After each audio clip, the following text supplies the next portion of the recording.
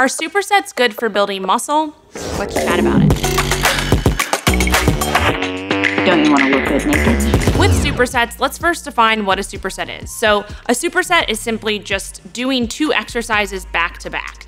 So it can be a superset where you're doing the same muscle group, so that's known as an agonist superset, or a superset where it's an opposing muscle group, so antagonist superset.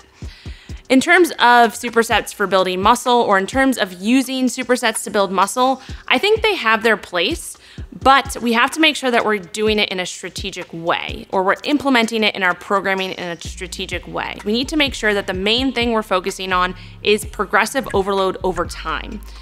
In order to focus on that, we need to make sure we're able to track our movements over time, track the amount of reps we're doing, the amount of weight we're doing, and really focus in on some of those core movements that we can build over the course of our training program and, the month, the year, etc. Supersets are something that I think can be great when it comes to a time savings perspective, and that would be more so those antagonistic supersets. So maybe combining biceps and triceps or quads and hamstrings. Those are going to be opposing muscle groups, and you can incorporate supersets to basically save time, and that's really one of the ways that I use it in my programming is to just save you a little bit of time in the gym if you want to be super efficient. So with same muscle group supersets, I like to incorporate those more so at the end of the workout.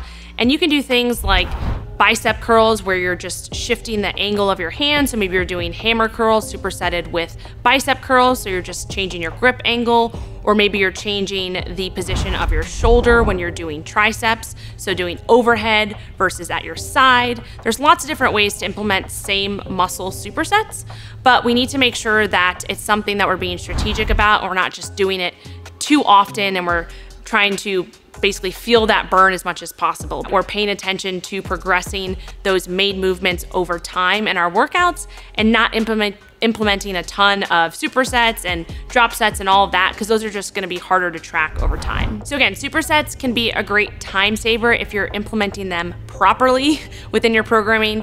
They can add more variety, especially at the end of the workout when you're trying to kind of just finish off with that pump work.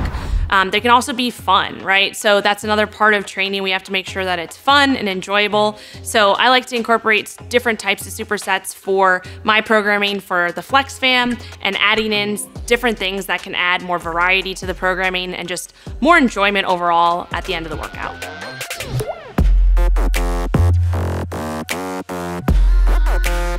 Women, we believe